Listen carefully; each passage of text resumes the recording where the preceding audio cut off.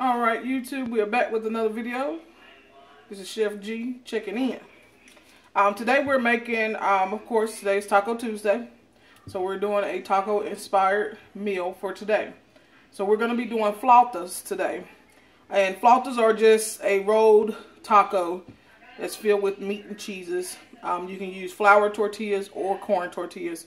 It's totally up to you. I'm going to use flour today to make mine. I'm going to make 3 different kinds. I have a shredded chicken, a shredded beef, and a ground beef for my flautas today. So I'm going to show you my ingredients. I have all my meat already cooked, seasoned. I just use taco seasoning for my ground beef, as well as my shredded chicken. My shredded beef, I actually cooked that in my pressure cooker with some cumin, oregano, salt, black pepper, and paprika, and some sliced onions, and let it cook until it was nice and fork tender and pulled apart very easily. Okay, so this is what we're gonna have. We have our tortillas, our flour tortillas. Get any brand that you want, totally up to you. You can use corn if you like. I'm gonna use flour tonight. Okay, the cheese that I'm gonna use tonight is a Mexican cheese. Okay, so caquique is, I guess, just how you say, or oaxaca is the cheese. It's a really good melting cheese, good for like nachos and stuff. So I wanted a real nice melty cheese for my flautas tonight. You can use any kind you want. You can do a Mexican blend, store brand, or craft cheese. Or you can use the cheddar cheese if you just like cheddar. If you want to do mozzarella, you can do mozzarella. But I chose to use that Mexican cheese today. Okay. So what we're going to fill our flautas with tonight. This is our shredded beef. You guys can see that. This is shredded beef that cooked in my pressure cooker with cumin, onions, garlic, salt, black pepper, and paprika and oregano. Okay. I also have my shredded chicken. Okay, I just these are chicken tenderloins. I boil those, or actually simmer them, because if you simmer chicken, you get a better result and it won't be tough. So we do a nice slow simmer on your chicken, and I added taco seasoning to that. Okay. Also within my flautas, I'm going to do a vegetarian flauta as well. It's a black bean, corn, onion, and I add a little bit of cumin, salt, and some salsa to this. I might even put some in with my chicken, but you can use this as a vegetarian option if you were doing a vegetarian flauta. Okay, and you maybe could throw some sweet potato in there with it. Will work great with that. And the last thing I'm going to add in, if you guys can see, is my ground beef. Okay, this is just some ground beef with a little bit of onions, bell pepper, seasoned with taco seasoning. Okay, real simple. Nothing spectacular about that. Okay, let me give me a little bit of drink. Hold on just a second. Okay. I've got my cheese cut up. You guys can see that. I just sliced it into thin strips that I'm going to lay within my flour tortillas. And I got the 6-inch flour tortillas. If you want to get a larger one and make less and just cut them in half, you can do that. Okay, but I've been using a 6-inch flour tortilla tonight. Alright, let's get this started, guys. So we're going to serve this tonight with some salsa, sour cream, real simple tonight on my Taco Tuesday night. And I made a little bit of Spanish rice to go on the side as well. Okay, if you need a recipe for the Spanish rice, it's in another video from my last Taco Tuesday when we made, I think it was chicken quesadillas and steak quesadillas. Okay, so go check out that video so you can see that and how to make a Spanish rice. Very simple to make and turns out really good. I'm going to bake my flautas tonight. I'm not going to fry them. They're usually fried, but I'm going to bake them, do a little bit more healthier. What I'm going to do is put them in my oven pan or my baking pan. I'm going to spray this with a little bit of pan spray, okay, so they won't stick. Just nice little layer on the bottom is all you need. Okay, as I roll mine, I'll put them in my pan for them to go into the oven for, I would say, about 15, maybe 20 minutes is how long I'll put them in for. Okay, so what I'm going to do is I'm going to show you guys how to roll these flautas and the amount of product that you're going to put in. You don't want to put too much into your tortilla, because what's going to happen is going to fall out during the rolling process. Okay, all right, so here we go. Take you guys down here to my cutting board. All right, if you guys can see that, I have 2 tortillas lined up on the cutting board. The first thing I'm going to start with is my shredded beef. So this is just going to be a shredded beef and cheese flauta. Okay, just enough so you can know there's meat in there, but not too much so that it starts to come out. Okay, you're going to put it right in the middle. And you're going to roll these almost like you're going to be rolling a burrito, but not quite. Okay, you're not going to close in on the ends of the tortilla. So I'm going to put 2 slices of cheese, because I like cheese,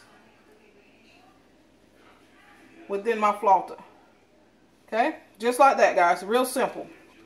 If you wanted to add like some fresh cilantro in here or something like that, you could. I'm not going to add anything into this. I'm going to let it be with my shredded beef because it's very well seasoned. I've tasted it already, guys, and it is really good. All right, so, excuse me. What I'm going to do is I'm going to start from the bottom. I'm going to go about 3/4 of the way up, and then I'm going to tuck it back just a little bit, and that kind of makes my nice roll, okay? And then you're going to finish rolling it just like so, okay? That's flauta number 1. When you put it in your pan, you want to make sure that the piece or a part of the tortilla that has the little flap on it is facing down, okay, and not upward. This helps hold that flauta in place, okay? So I've done 2 of those. Let's go ahead and do 2 more. Okay. Real simple, guys. Real simple recipe. I'll put in the description what all I put into my shredded beef. I just used like a beef roast. Put it in my crock pot. Well, not my crock pot, but my pressure cooker. And cooked it up with the seasonings. And let me tell you, I had this house smelling some kind of good today. Okay. So I'm going to go with 2 more slices of cheese in each one. Okay. As you notice, each one of my tortillas, I put my meat right in the middle. Okay. Make sure you get a nice tuck on it before rolling, so they'll be nice and tight. So I have 4 shredded beef tortillas. I'm going to wipe this little juice off my cutting board because I'm done with my shredded beef. The next one I'm going to do is a chicken one. Alright. So I'm going to lay out 3 tortillas this time, just so for time's sake. Okay. So I have my shredded chicken here. Just going to put it right in the middle.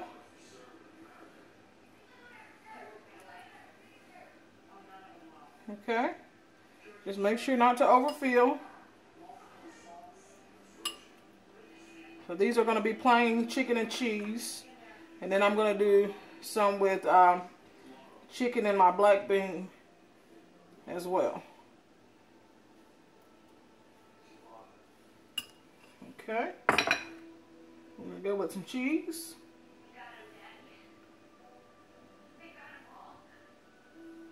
Okay. Just like that. Real simple, guys. Simple food tonight because I didn't want to do too much work. Okay. Same idea. 3/4 of the way. Tuck it under. Finish rolling. Right into my pan.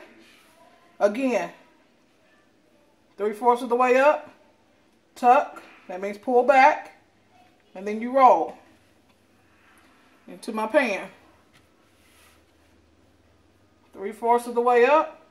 Tuck. Pull it back. That's what that means. And then you finish rolling. Alright. Beautiful, guys. So I have 3 regular chicken flautas, and now chicken and cheese. And now I'm going to do 3 chicken and black bean. Okay. So since I'm putting black bean in this, I'm not going to put as much chicken because I want to put some black beans in there. Okay. If I put too much chicken in there, then I won't have room for my black beans.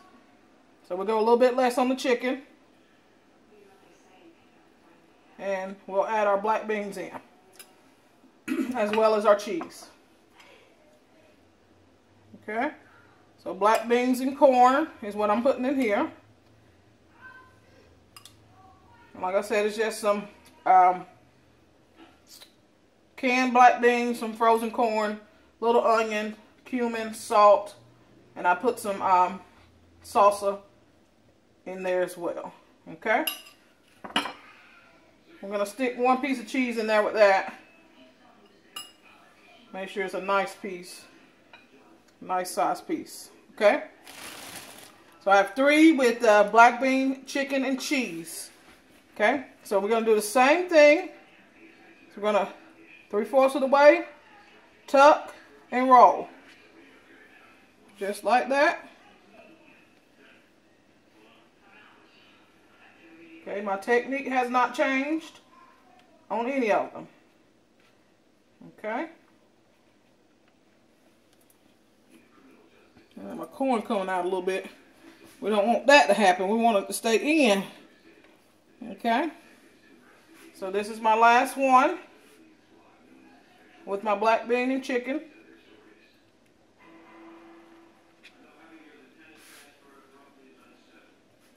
Okay, these is going to cook up real nice. I'm going to tuck that back into my tortilla.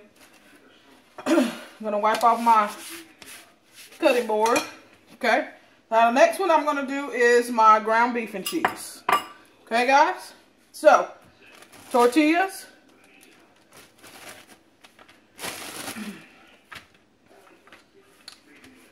So I have 3 of those. I have my seasoned ground beef.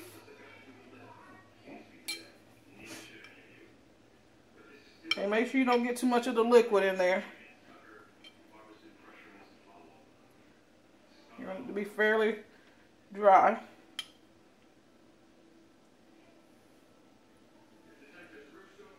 So I'm putting 2 little scoops in each one.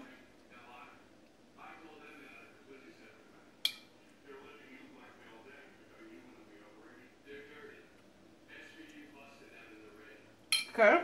I'm going to go with my cheese.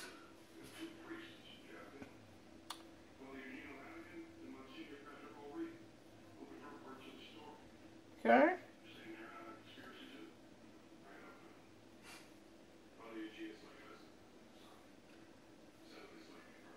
Alright, so just like that, ground beef and cheese inside my tortilla. I'm going to do the same rolling technique.